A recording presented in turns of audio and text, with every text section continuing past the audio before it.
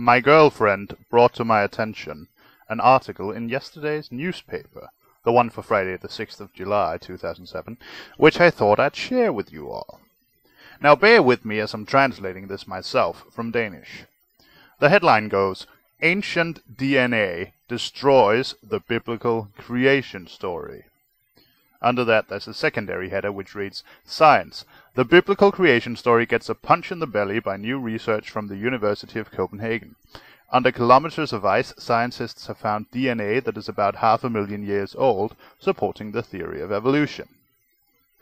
The article itself reads, "God created the earth in 7 days, and it happened about 8,000 years ago. That is how millions of Christian creationists around the world still claim that Mother Earth and humanity was created. Now, Danish scientists from the University of Copenhagen can prove, once and for all, that this is not true. They have found ancient DNA from trees, butterflies, and other insects under the several kilometers thick ice cap of Greenland. Different dating methods show that this DNA is at least 450,000 years old and possibly as much as 1,000,000 years. Their study is published today in the renowned Science magazine.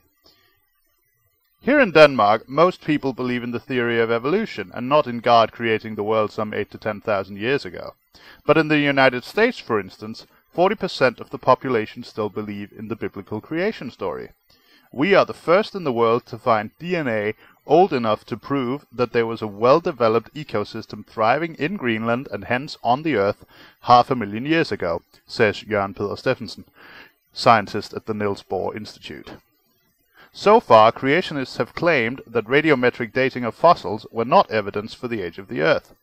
The fact that we now have DNA that we can prove is that old is proof that the scientific explanation is coherent, he says.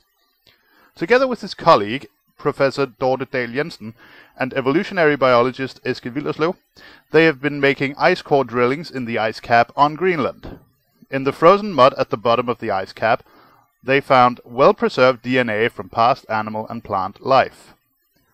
Among other things, we found DNA from butterflies, yew, pine trees, moths, beetles, and alder. This demonstrates the climate in Greenland at the time, which must have been something like how southern Sweden looks today. We did not find DNA traces from mammals, but they were probably also there, in the woods at that time, says Professor Eske Willerslev. Eske Willerslev is internationally renowned for his work examining DNA from frozen earth and ice cores. For instance, he also found DNA from mammoths, steppe wisents, and wild horses in the Siberian permafrost. He is also looking for DNA in frozen stools from past humans.